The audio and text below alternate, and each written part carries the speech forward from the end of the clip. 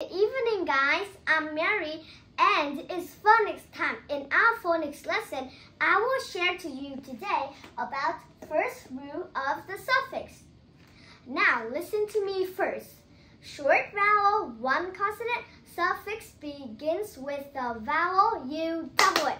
Okay? Now it's your turn. Now, let's do it with me. Short vowel, one consonant. One consonant. Suffix begins with a vowel. Suffix begin with a vowel. You double it. You double it. Very good, my students. And I have some example up here. Can you tell me what are we going to add to this?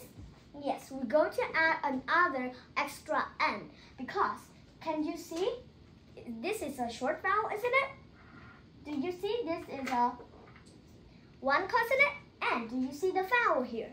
Okay, so now you know that we're going to double it. Let's write the word running.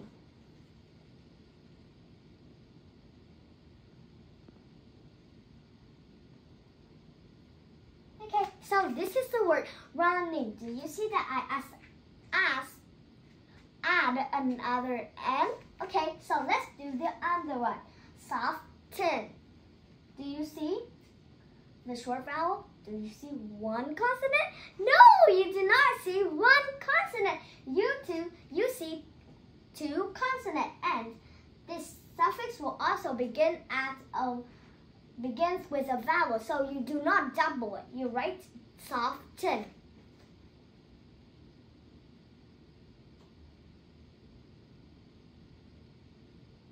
So that's how you write the word soften. Read it with me. Soften. Soften. Good job. Now is the word walked. Walked. Do you see short vowel? Yes. Do you see one consonant? No. Do you see a vowel here? Yes. So you're going to write like we write the word soften, adding no extra consonant. Sorry.